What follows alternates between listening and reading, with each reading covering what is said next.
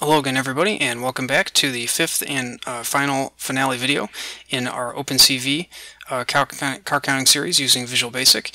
And the only thing I'm going to mention before we dive into the project today is that it's a prerequisite for this video to have viewed the first 4 videos and also the OpenCV configuration and installation using Visual Basic video, and I will link to all those in the description below, so please refer to those if you have not already. And let's go ahead and dive into implementing car counting here. So GIT, HUB, MICRO, microcontrollers, and more, and take out the spaces, and I will link to this repository in the comments below as well, but you can get to it this way also. So if we go to repositories, and then just a minute here while that loads, and we'll fire up Visual Studio as well. And my internet's just gotten a little slow on us. There we go. And so we can look for OpenCV3 car counting Visual Basic, and we can open up Visual Studio here, close out the splash screen, and let's take a quick look at the repository contents. It's pretty much the similar repository structure to the previous video.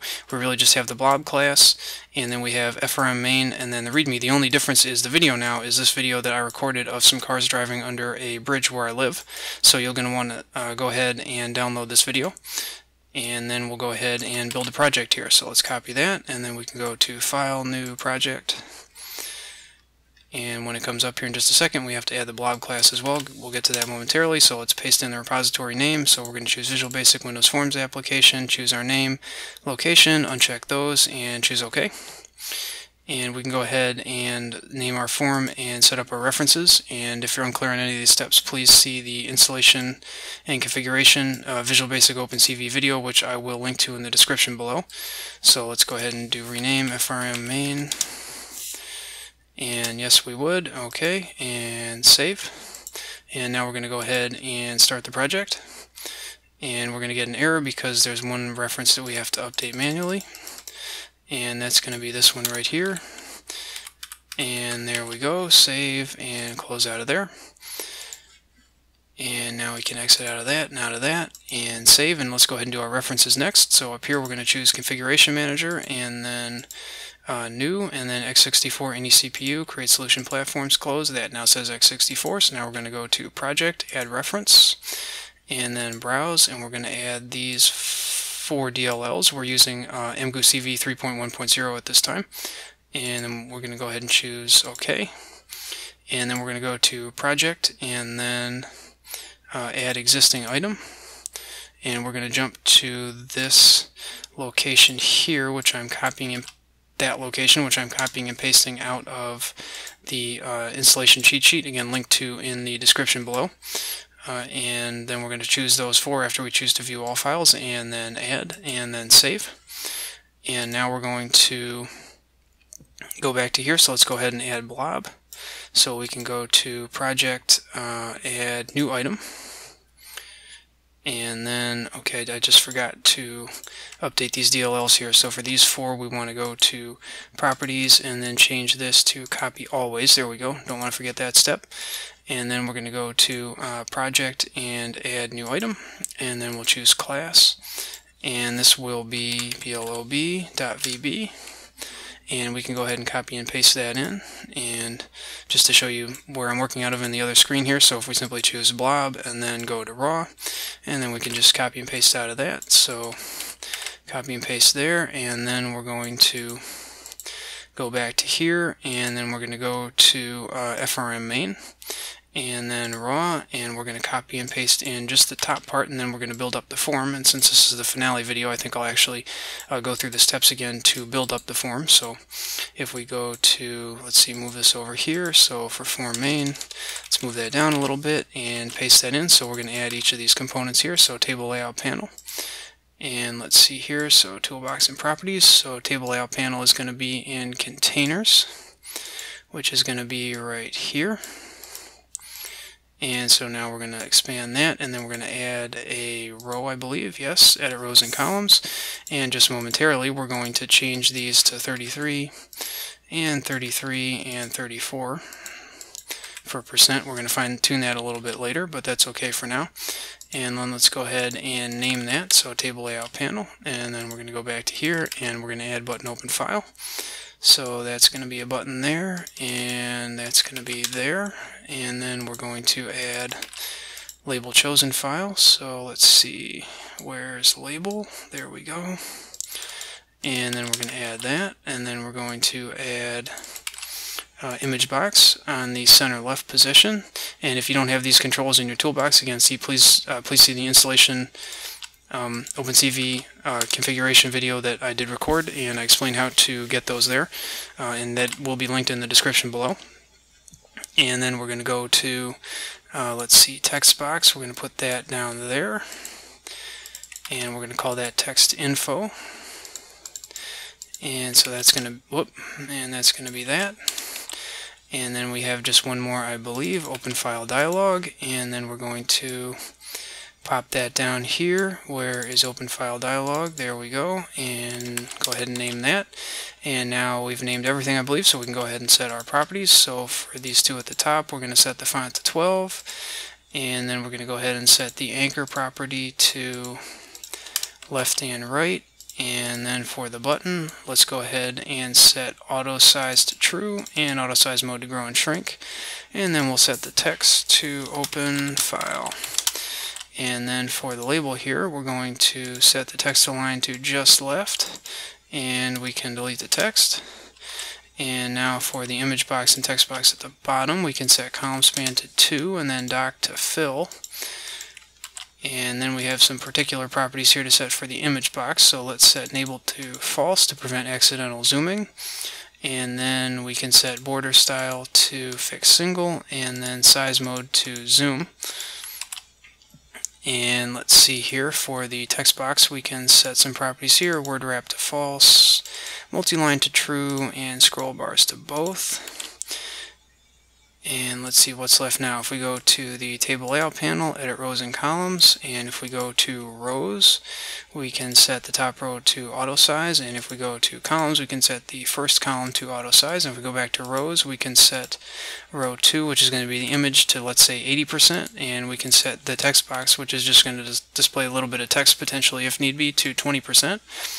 And then we're going to go to dock for the table layout panel and fill. And that should do it for the form. Let's go ahead and test it. And everything should resize nicely as we resize the form and move it around, and sure enough it does, and there we go. So now we're ready to go back to our main code here. And basically, well, first we have to make our two events that we haven't made yet. So if we go back to the design view and click on the form, so you can click on the title bar here, any way to choose the form is good. And then we're going to go to events, and I believe we need to add a form closing event. Yes, we do.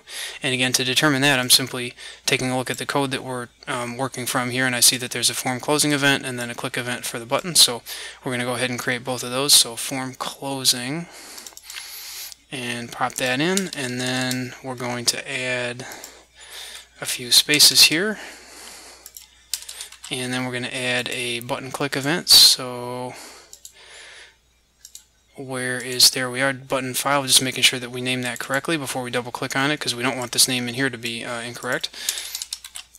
And now we're just going to update our spacing a little bit, and now we're ready to copy and paste in basically everything that isn't there already. So there's the member variable section, and then we have these two comment lines, so one there, and take out the unnecessary space. And then we are going to copy and paste in the body of form closing, which is just 2 lines, and then button open file click, which is a little longer but still not that long, because at the end of button file click we call track blobs and update GUI. And so we're going to paste that in, as well as the other helper functions that are after track blobs and update GUI. So basically we can pretty much just swipe down almost to the end of the text we're copying and pasting out of, except we don't choose end class at the end. So there we go, paste in all our remaining functions. And let's just do a slow sweep up to the top here, make sure there's no red lines, nothing unusual happened. Okay, looks pretty good. Good so far. Okay, so now if we do save, and I just remembered I forgot to set the font in the text box, so let's go ahead and set that to 12, and then Courier new, and where are you, Courier new? There you go. Okay, so I think we're ready to go ahead and run it. And one thing I should mention before you go ahead and run it is you'll definitely, if you have not already, you'll want to download this Cars Driving Under Bridge MP4 footage that I shot of cars driving underneath a bridge near me. And to save some time, I already did that ahead of time and downloaded it to the projects directory here. And then so we're going to go ahead and choose Run, and go ahead and maximize that, open file, and Visual Studio 2015 projects, and then we can choose that Cars Driving Under Bridge file. And let's first take a look at all our pre-processing steps. So here is the thresholded image, and here is our contours image. And then you can see we don't get necessarily very clean blobs with the contours image, but when we go to the convex holes image, we get much more clean blobs. So often convex holes are used as a step after contours to get cleaner blobs when you're performing blob detection and tracking. And then here's current frame blobs. So that's the blobs in the current frame only, whereas our next window here, blobs, those are the blobs that have actually been matched to. And again, I'll explain that in a moment, but it's similar to the previous program. And then here's the output results. So let's go ahead and change this to release so it runs a little bit faster. And maybe if we go to main here, and we can comment out some of these displays for the moment. So let's see, let's comment out these 4 draw and show contours function calls just so the program runs faster. And actually, let's try it with debugging those commented out. I bet that'll be a lot faster for us. So go ahead and fire it up, and then we can see the program in action. So if we go to Cars Driving Under Bridge, and I forgot to comment one of them out, but that's okay. So anyway, 6, 7, 8, 9, 10, 11, 12, and 13, 14, 15, 16, 17, 18. And I've watched this, I've gone through this actually entire video frame by frame, and I can assure you there is not a single car that's missed, and there's not a single car that's double counted. The accuracy rate is 100% here, so this works out really well.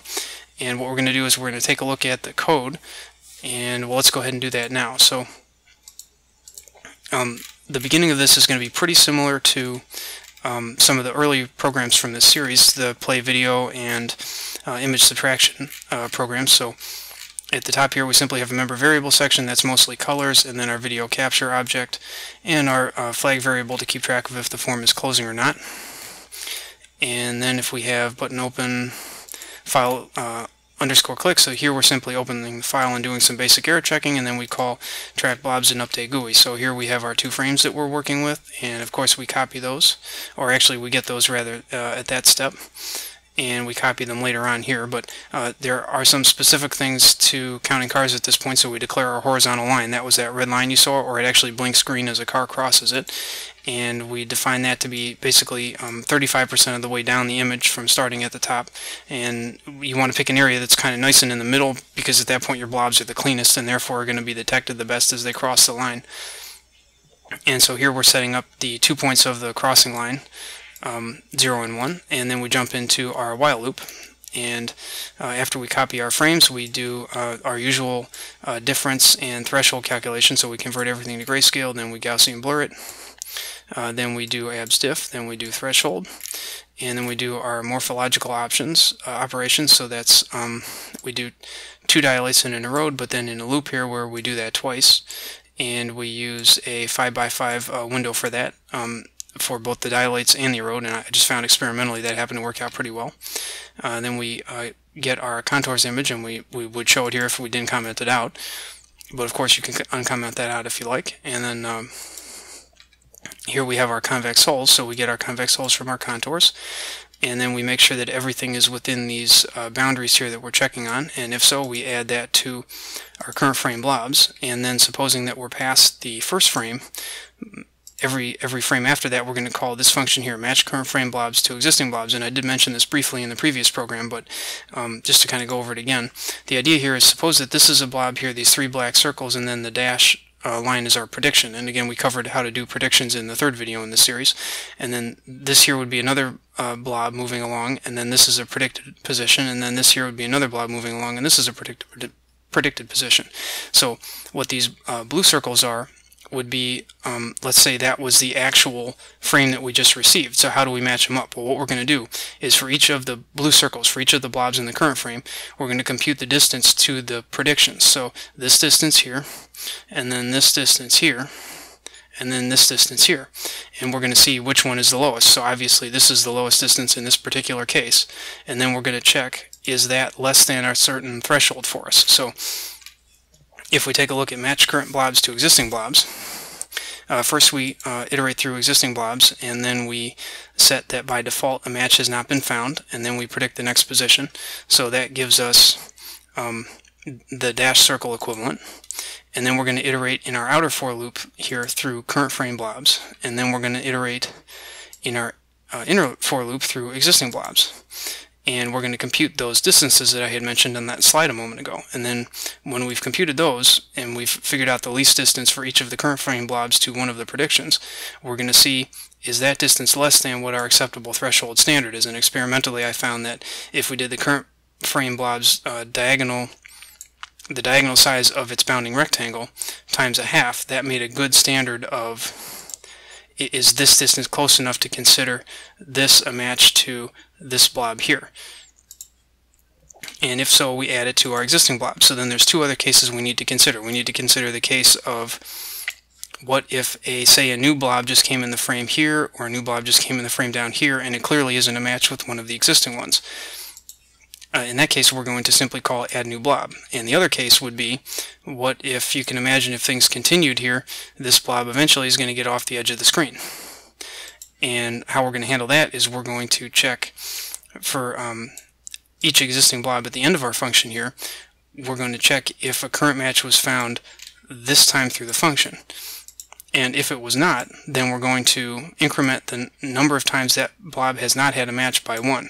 And if that count should get to be greater than or equal to 5, then we're going to say that that blob, we're not going to track it anymore because it must have moved off the edge of the screen at that point. And that's really kind of the meat of the program. After this function here, we have just pretty much some straightforward bookkeeping. Here we're making a copy of frame 2, and we're drawing the blob info on the image, and then here we check if one of the blobs has crossed the line or not. So that's simply a matter of looking at the previous frame, was it below the line, and then in the current frame, was it above the line, and if so, it just crossed. And then so we're going to increment car count here within this function, check if blob crossed the line. And then as well as getting the result of that is going to allow us to determine, do we draw the line as green when a car is crossing it or red when it's not. And then we're going to draw the car count on the image. That was the car count in the upper right corner of the image in green that you saw. And then we're going to update the image box on the form.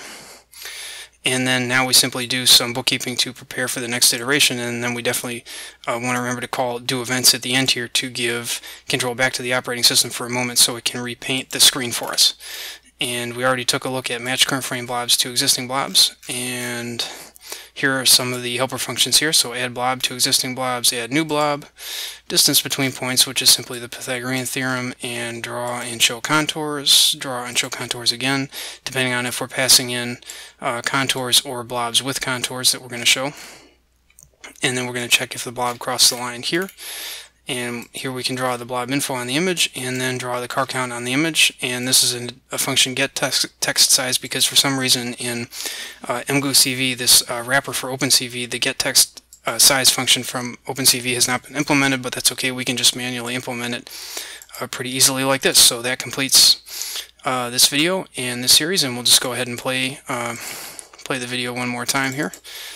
Sort of as a finale. So, and again, the numbers on the cars are, that's simply the index number of the car in the list. The actual count is at the upper right here. So 14, 15, 16, 17, 18, 19, 20, and so on. So I think this project worked out pretty well, and hopefully somebody out there that's looking into blob tracking, or especially car counting specifically, found this beneficial. I'm not really sure what content I'm going to do next as far as videos, or if I may go a different direction. I have some different things in mind, but in any case, if anybody has any feelings one way or the other, please post in the comments.